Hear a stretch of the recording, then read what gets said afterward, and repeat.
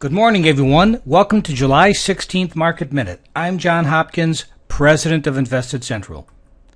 Right now, we got the Dow futures down 36, S&P futures are down 3, and NASDAQ futures are down 5.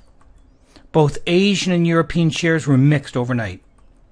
Friday morning futures were in decent shape as the bulls looked to kill a 6-day losing streak. J.P. Morgan and Wells Fargo reported earnings with PPI and consumer sentiment numbers apparently satisfying investors as stocks took off right out of the chute. By the time the market closed, all of the major indexes had risen sharply and setting the stage for further gains. Today we'll get retail sales at 8:30 a.m. with the market expecting a reading of 0.2%. Then we'll get Empire Manufacturing with the market looking for a reading of 3.8. We'll get earnings reports today from Citigroup and United Continental Holdings. On the S&P, we've got the 20-day moving average at 1343, the 50-day at 1333, and the 200-day at 1307. The S&P closed at 1356 with support at 1343 and resistance at 1374.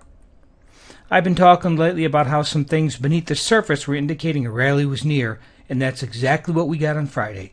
In fact, we saw that the bulls were able to at least hold the line on the 50-day moving average, and that's all it took for the market to kick into high gear.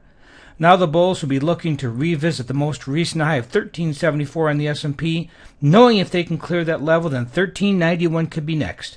There's certainly no guarantees here, but with earnings getting ready to kick into high gear, the market could be ripe for some additional points. Success in the market's all about identifying those candidates that present the best reward to risk opportunity. In other words, focus on those trading candidates that present at least a 2-to-1 reward to risk opportunity to give yourself the edge. This is John Hopkins. I'll be back tomorrow morning with another Market Minute.